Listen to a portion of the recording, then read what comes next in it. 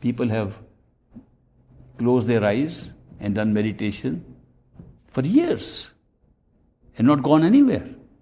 In fact, when I hear stories of people, we got initiated so many years ago, and we haven't had any experiences. And I say, this is strange. Why didn't you check it out? Who initiated you? A master, perfect living master. Why didn't you get hold of him? Master, what's this teaching? If you don't succeed in an ordinary class in a school and you fail, you can't be failing all the time. You want to do something to study and get out of it and pass.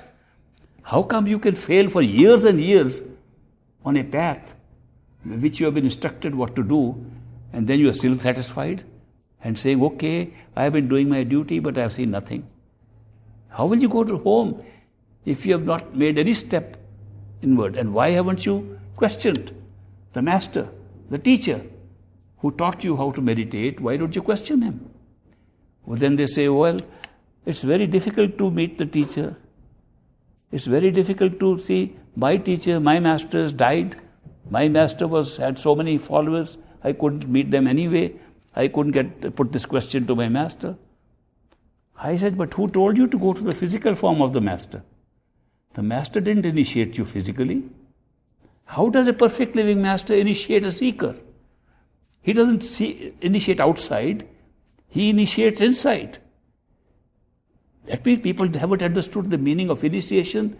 If they have been initiated for years and years and they are still thinking that the master is outside. The master, by initiating you, has placed himself inside you. You may not see him for a while, but that doesn't matter.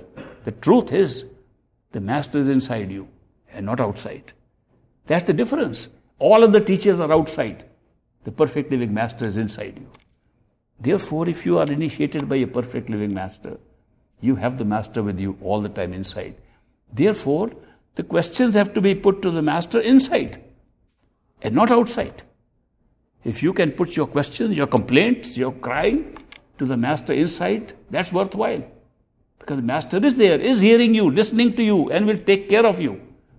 But if you don't even ask him inside and only think that the master was outside, he is gone, or I can't see him, or he's too far away, then you don't get any answers. And you remain outward.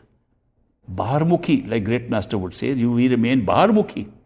That you don't go within. You have to go within to get all the answers, including answers from your own master.